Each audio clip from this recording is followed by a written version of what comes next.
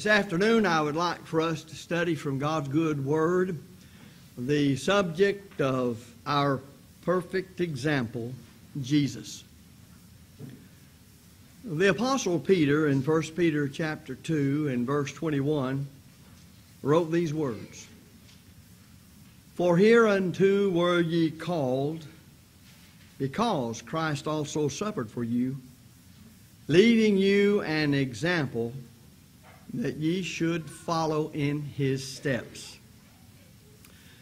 Now, regarding this sacred text, one of the great purposes of the Lord's life among men was that he, by his life, might show to every one of us the kind of living which God requires of us.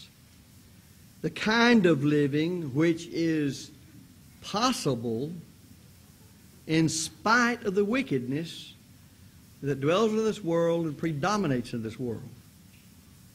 The kind of living which is possible is also something that is a reality. You can live like God says.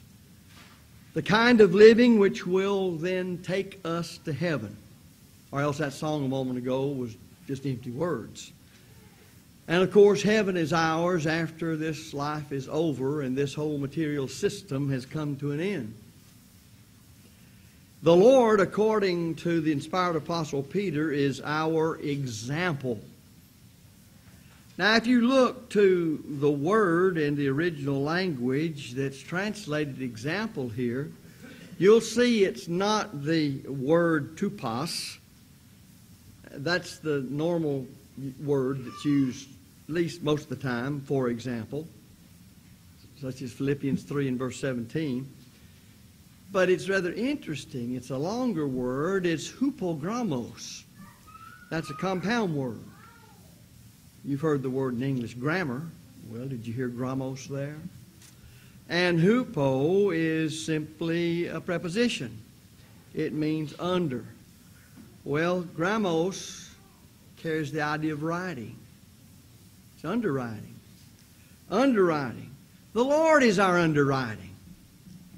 Now consider just a moment. We don't use these as much as we used to, but I think still everybody old enough to know knows what a stencil is. I hope you do. What a stencil is. And you know that you mark on it, and that's the way you used to transfer things through printing and so on. The letters of our English alphabet, I think we'll remember this. At least some of us will. I've used it before, where you have it at the top of a green board or marker board, chalkboard, or whatever. And those usually are just like they ought to be. And sometimes they'll have the line at the top of the word, line at the bottom of the word, and sometimes a line through the middle to show right where this portion of the letter's to be in the middle and where the top's to go and bottom. And you used to get tablets that would have that already lined for you. And thus you would have the perfectly made letters at the top of the page. And then you would try to, as you learned how to print in those days, even later on something they're beginning not to teach, I understand, and that is cursive, and you would learn how that was supposed to go.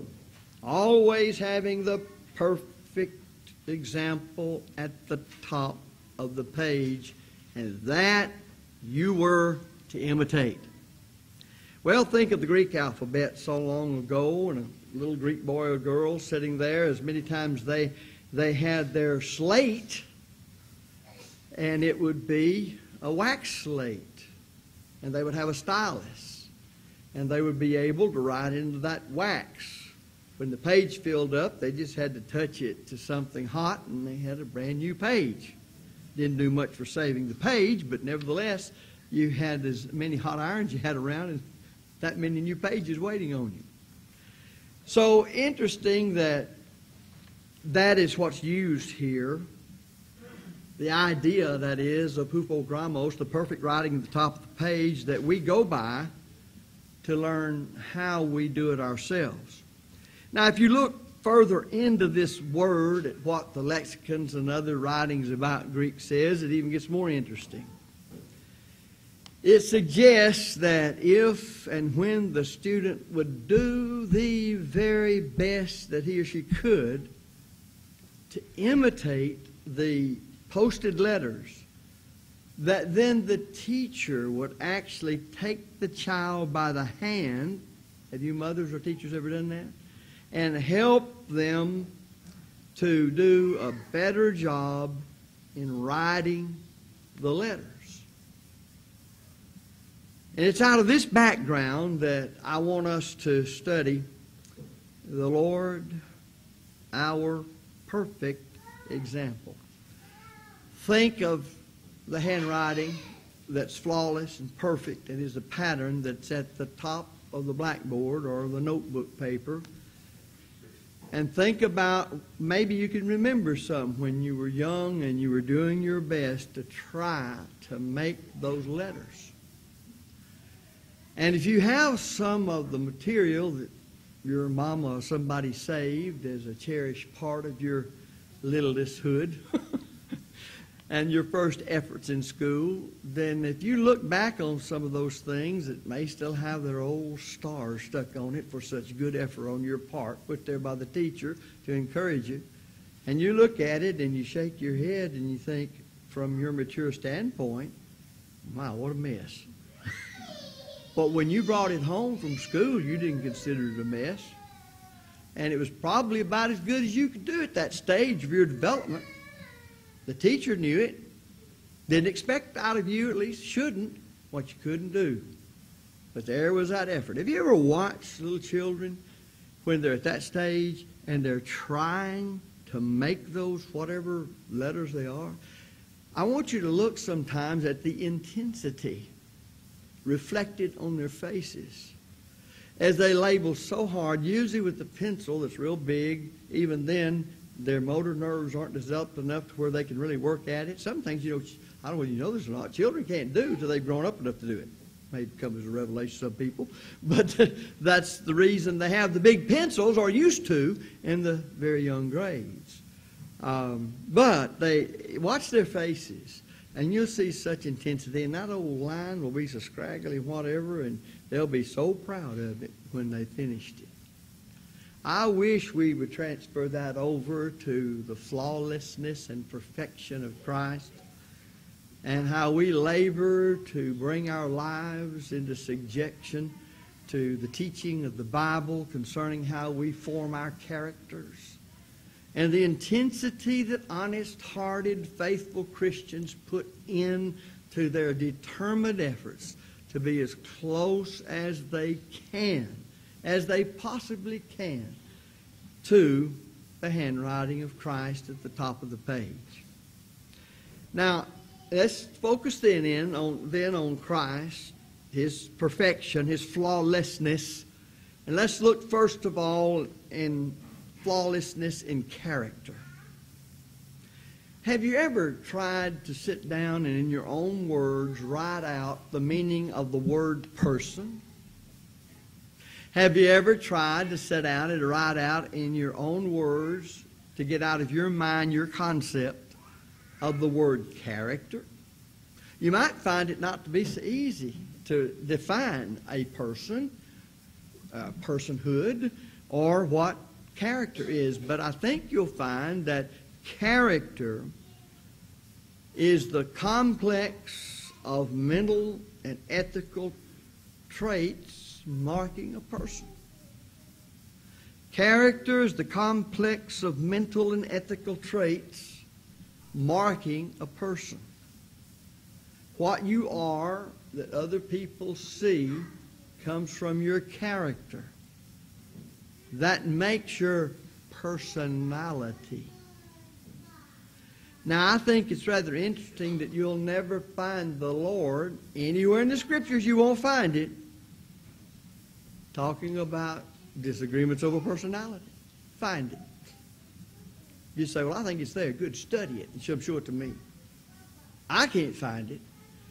I don't ever see personality being a reason for anything insofar as going to heaven. I do find various personalities, but he still didn't treat them on the basis of personalities. He treated them on the basis of the sins they committed or the truth they obeyed. Some of the things we use say, well, just personality difference. What in the world are you talking about? What does that mean? I can't find it in the Bible. Would you find it for me? But I do find character, and you know, character is made by my imbibing the truths of Christ and following the perfect example at the top of the page, that Christ may be seen in me. And my personality then is going to reflect faithfulness. May not reflect what some people think is nice and good and wholesome and all that kind of stuff, because each person has their own view of that. But it will reflect your obedience to the truth and your faithfulness in God's will and your determination to do what's right. It'll always do it. Now, if we're going to have a character like the Lord wants and like has to be in order for us to go to heaven, then it will come by our following the example, the perfect pattern of Jesus at the top of the page. Jesus lived as a servant. Listen to what is said by Paul. And if anybody among humans ever was able to put into practice the life of Christ as well as any mortal could, he did. And in Philippians chapter 2 and verse 5, he says, now watch, this is something we can do. Here's a letter from God concerning individual Christian living. It's not a matter of saying, oh, look at that, wish I could be that way, but I can't. No. He says to the church at Philippi, and to every child of God, let this mind be in you, which also was in Christ Jesus. Does that sound like that's something you can't do? And I can't do? Sounds like to me it's saying that's what you're supposed to do and you're expected to do, and that's what it means to be faithful. Then notice he talks about Christ, who, being in the form of God, deity has some kind of form. So, well, what is it? I don't know. But the Holy Spirit, who inspired Paul, said that it did. So he gave up that form. Notice he thought it not robbery, a thing to be held on to be equal with God. When it was necessary for deity to do what deity did to save us, and there was no other way for us to be saved, he immediately gave up the form of deity. He didn't cease being deity. He gave up the form of deity. That must be understood. There have been some brethren who read this, or some people, and some brethren, who said, well, he gave up his deity. No, he didn't. But he gave up the form of deity, and what did he do? Made himself of no reputation and took upon himself, well, look here, another word, form, comes up. Took on himself the form of a servant and was made in the likeness of men. Well, that means he took upon the human form. Deity gave up deity's form, and deity took on human form. That's the way he would become a servant. Maybe we can understand it a little better like this. God doesn't tempt anybody to sin, and he can't be tempted to sin, James says, to do evil. But Jesus was tempted, and Jesus is God. So do you have a contradiction of the Scriptures? No. When he was in the form of deity in heaven, he couldn't be tempted. But it shows you how far he was willing to go to save us. So he left that form, took upon himself the form that we have as humans, tabernacled in the flesh, thus made him subject to what? Everything we're subject to.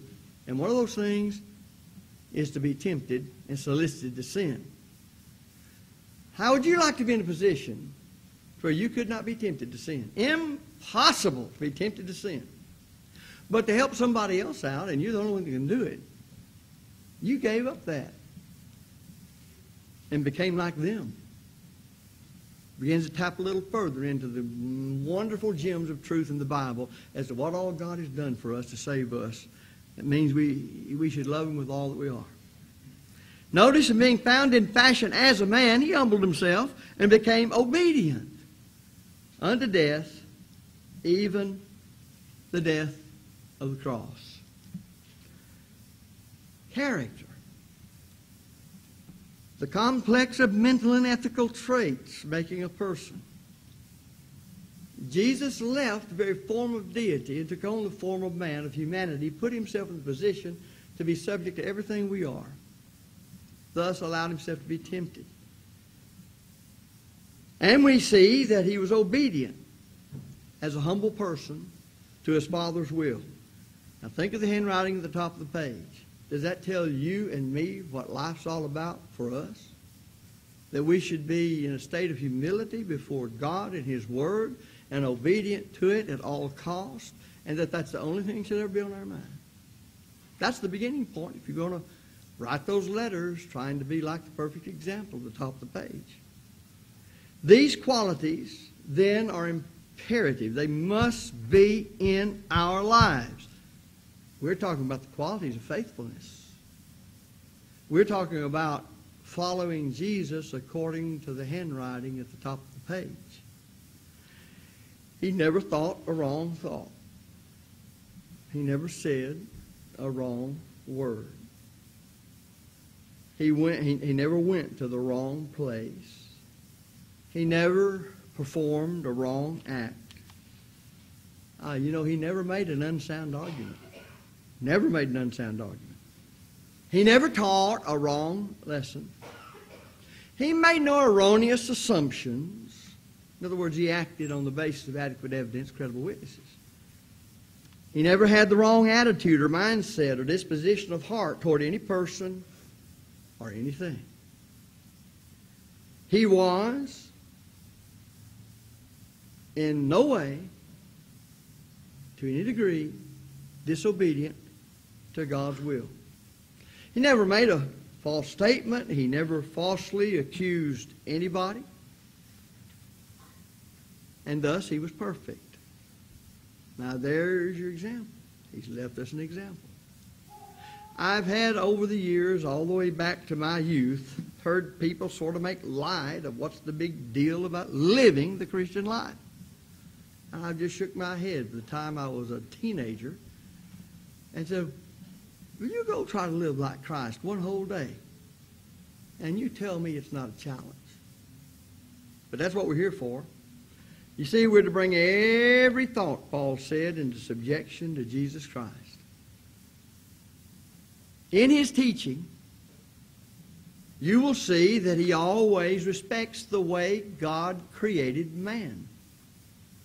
He never tries to abuse that. After all, he's the executor of the Father's will, and he created all things. Without him was not anything created or made, according to John 1. So if anybody knew man, the one who put him all together knew him and knew how he functioned, knew how he learned. So when he came to be this man, to enter into his own creation, then in his conveying of the truth that man needed to know to be saved, he didn't go around man's free moral agency or man's free will. He would plead with people on the grounds of adequate evidence and credible witnesses to do what he should do. He would say, come unto me, all ye that labor and heavy laden, and I will give you rest. But he never said, I'm going to force you against your will to come to me. It's just not there. He will try to do all he can, and he does, in the pattern of life in the flesh that he sets before men and in the teaching, to cause them to use, the way we put it, the brains God gave them, to understand, but he never forced them against their will. He would stress the responsibility that each human being has. That is the accountability to God. Notice in one way or the other, as you go through Matthew, Mark, Luke, and John, how he does that in various ways, reminding them there's a day coming when you must give an account for what you think, say, and do to God. He would say things like, I always do my Father's will. My meat or my food or my sustenance is to do the Father's will. Now, there's a good point. You know, he talks about people hungering and thirsting after righteousness, and those who have that disposition in their mind toward the truth, he says that person will be filled.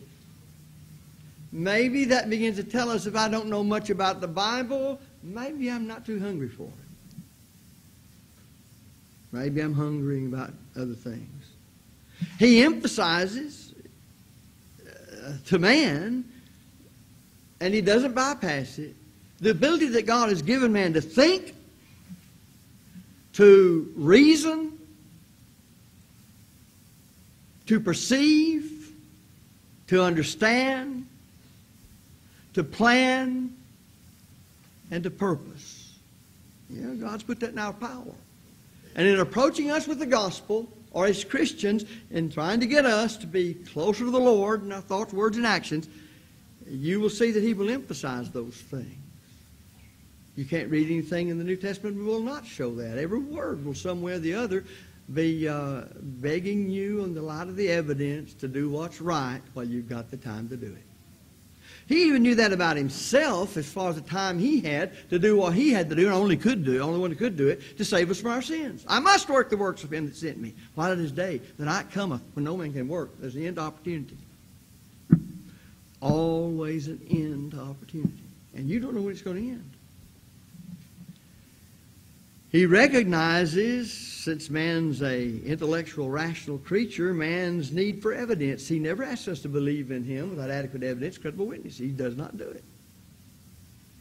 And that's why you've got such passages referred to so often as John chapter 20, verses 30 and 31, and many other signs truly did Jesus in the presence of His disciples, which are not written in this book. Well, then why are these written?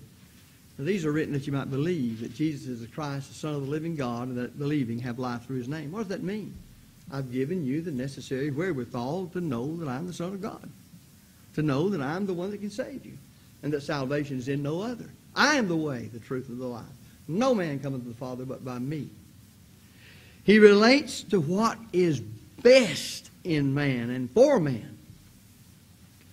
He deals with man individually. Go through and notice how many of the sermons we preach to audiences were originally preached just to one person, involved a conversation.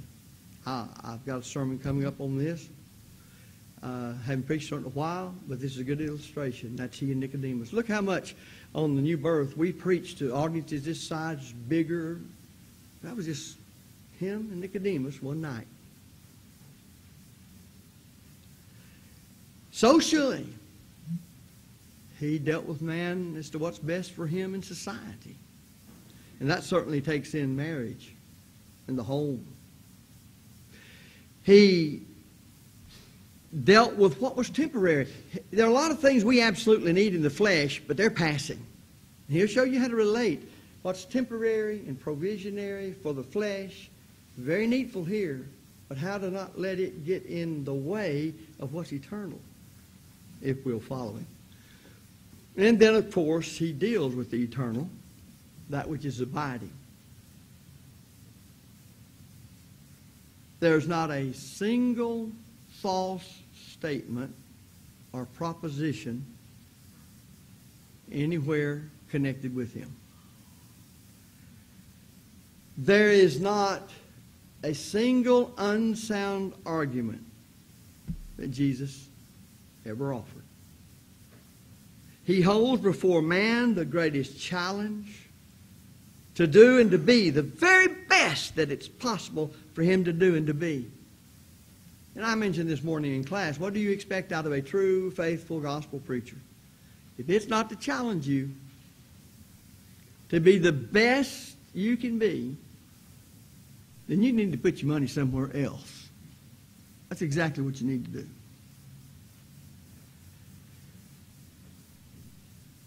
He holds before man man's only hope. Remembering hope means the expectation of heaven and an earnest desire to possess what we have a right to expect.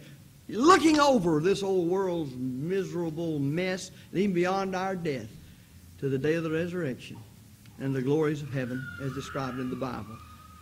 Let me mention this. Hope allows us to bring the future near us. and weed out everything in between it. And I'm sorry for people that don't understand biblical hope or they don't exercise it. Because when everything's down or appears to be and everything's turned wrong side out and the brethren are acting like they don't know even what the gospel is, you can still look at heaven. What did we sing about a while ago, Jeff? Didn't we sing about heaven? Did you not meditate on what the Bible teaches about heaven? Or is it some sort of Star Wars movie that might be coming back around someday and you'll get to watch it? We're talking about living and existing in a place just like you live and exist in this place, but so different, and will be so different. Christ gives to man the only satisfactory standard upon which to make decisions pertaining to life and godliness. Well, I tell you again, I'm working on, I've already got them, 2 sermons on, one's on Romans 12:1, one sermon, and the second one's on Romans 12:2. Next sermon. I almost preached them today. You say, why didn't you? I didn't want to. It's that simple. But there's a lot you can milk out of those verses. And so, what does he say concerning the only satisfactory standard upon which to make our decisions of life? And be not conformed to this world, but be ye transformed by the renewal of your mind, which is your reasonable service. Everything we're doing and looking to Jesus, the perfect handwriting at the top of the page, and in our lives trying to think and act and do just like he did in the way he did it, as it's set out in his last will and testament, is the way that we transform ourselves from the way the world operates. The way that we're still in the flesh, but not of the flesh. The way that we take on a different view from the world and the unregenerated, those yet lost in sin, and those who've gone back into the world in apostasy. It gives to man the meaning of all the affairs, the questions, the problems, the sufferings of this life. It's there. You've got to spend a lot of time with it to find it. It emphasizes the proper, that is the right and the just relationship of man to man. He sums it up in only the way Jesus could do in Matthew 7:12. Therefore, whatsoever ye would that men should do unto you, do ye even also unto them. You realize how much were you whacked out in the way of trouble in this world if that one thing was consistently understood and practiced? You're talking about a handwriting flawless at the top of the page, and our efforts to transfer it into our lives. Christ upholds everything. Everything that is just and right and honorable and pure. Now, a lot of folks out there will talk about just, right, honorable, and pure, but they don't define those things according to the infallible Word of God. They don't look to Jesus to say, what did he think was just, right, honorable, and pure? And so, what Christians do in faithful adherence to the Word sometimes seems highly strange to the person who doesn't know the Bible. Doesn't know what life's all about when you serve Christ faithfully. And one thing about him, he condemns not most false ways. He condemns every false way. Psalm 119, 104, the great psalmist says, through thy precepts I get understanding. Therefore I hate every false way. He stresses the value of every single solitary human individual on this earth. Wouldn't it be wonderful if we could have in our own minds, first of all, toward ourselves, the value that God places on us, and then learn to place that value on all you ugly, unloving, gripey, groany, mean, stupid people. Now, I'm in that boat too, you know. You know, how many times do we say, the nuts? Well, Christ died for that nut. Stupid ignoramus. Christ died for that stupid ignoramus. And they may be in a lot of things they do in the way they do. The Bible itself calls people foolish. In fact, it even calls them stupid. But he's talking about the way they're living. their thoughts, their actions. It's contrary to the Word of God. He's not talking about the value of their soul. He's talking about them making very poor decisions based on the wrong standard. Thus, they have the wrong attitude. That takes nothing away from the value of their soul. When all those, think for a moment, Christ is nailed to that cross. Well, people nailed him to it. He willed himself to be there. They wouldn't have put him there. He willed himself to stay on that cross 6 hours, no more, no less. You wonder why? Why not 6.5? Why not 5? Christ knew exactly how to satisfy his Father's justice. And it took 6 hours. That's exactly why he's on there 6 hours. That was suffering to the uttermost. He said, you don't take my life from me. I lay it down for you. And thus he went to the cross, and he stayed there 6 hours nailed to the cross. That has nothing to do with the persecution he went through before he got there, but he's on that cross. He wills himself to be there 6 hours. As soon as the time is up, that he has suffered to the uttermost and satisfied his Father's sense of justice for your sins and my sins and the sins of the whole world, he then said, it is finished. What's finished? Everything I came to do to save you, save me. The people that nailed him to the cross. You ever notice what they were doing? What little he had, they were casting lots to see who got it. Right at the foot of the cross. You ought to study your Bible sometime what was going on at the foot of the cross. They had no concern about who was on that cross dying for them. None whatsoever. They didn't understand the value of their own souls. They didn't know what life was all about. They were interested in material things, like most of us are. And even when they came to his cloak, which was woven with one seam, oh, how important was that for them? Well, they've been dividing it up between the 4 of them, but now they came to that because it was fully woven with just one seam. They, rather than divide it into 4, cast lots to see who got it. They could have deep concern about that piece of cloth because of what they considered valuable about it. But they didn't care a thing what was happening right up there before them. And the writhing anguish shame of the Son of God on the cross, who held him there by his own will to save their souls. That's the handwriting at the top of the page. We need to learn to develop the disposition of mind of the value of every human on this earth. He deals completely, that is, thoroughly with the problem of sin, its guilt, its practice, and all the other tragic consequences that comes to us because man is tainted by sin.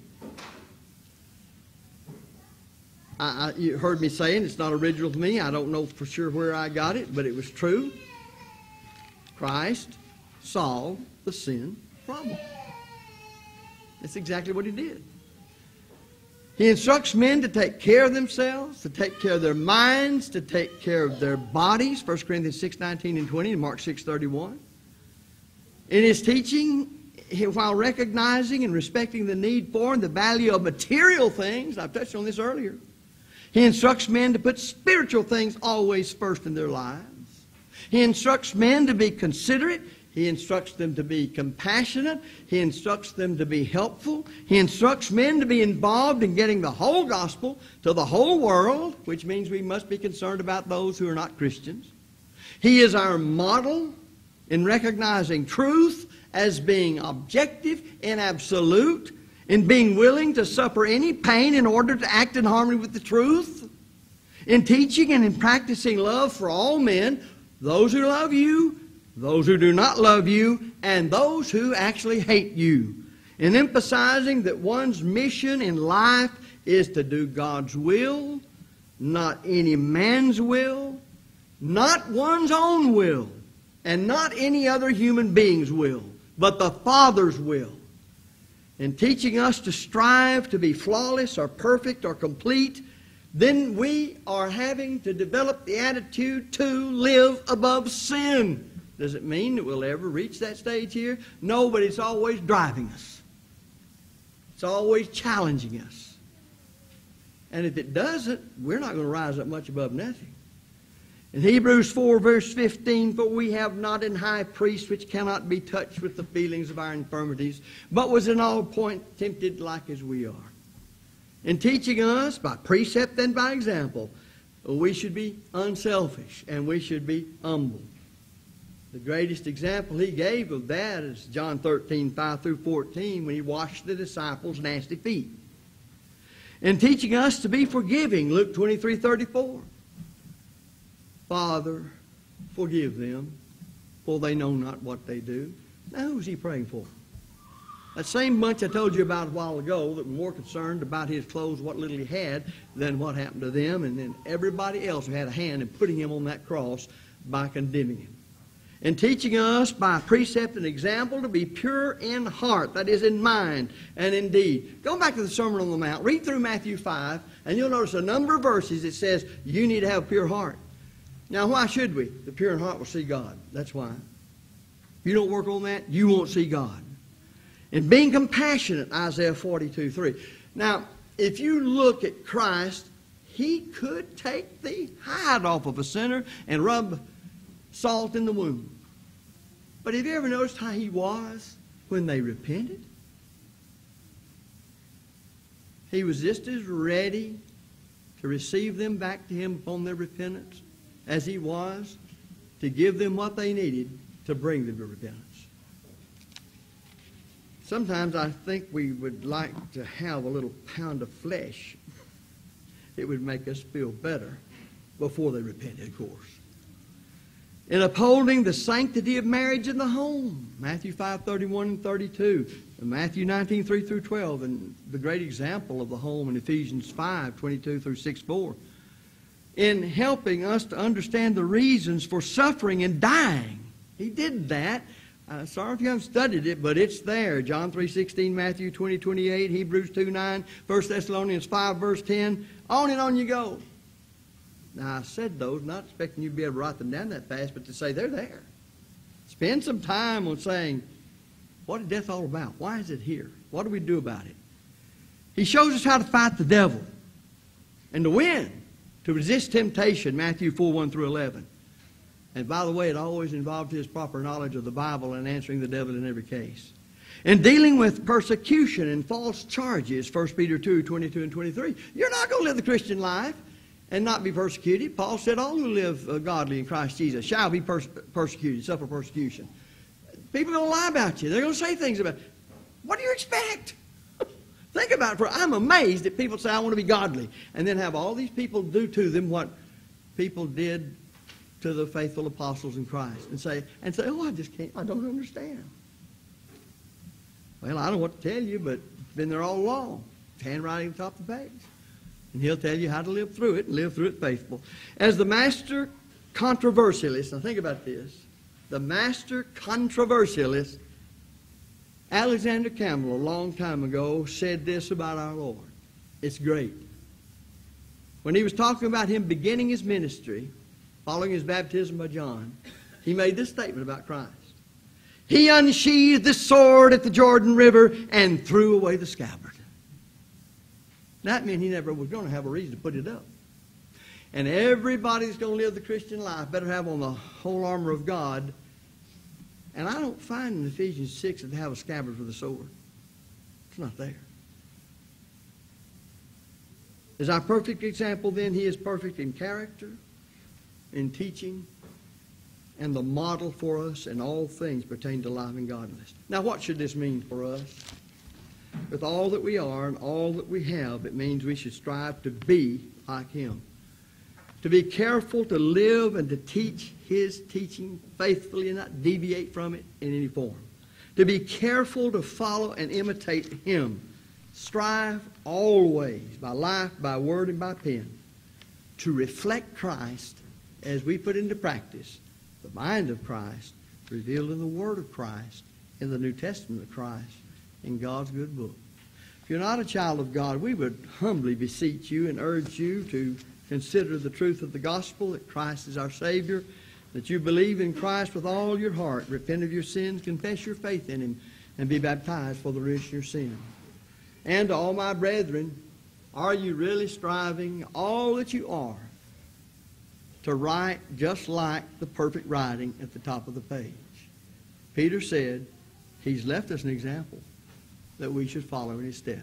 If you're subject to the Lord's invitation, we invite you to come while we stand and sing.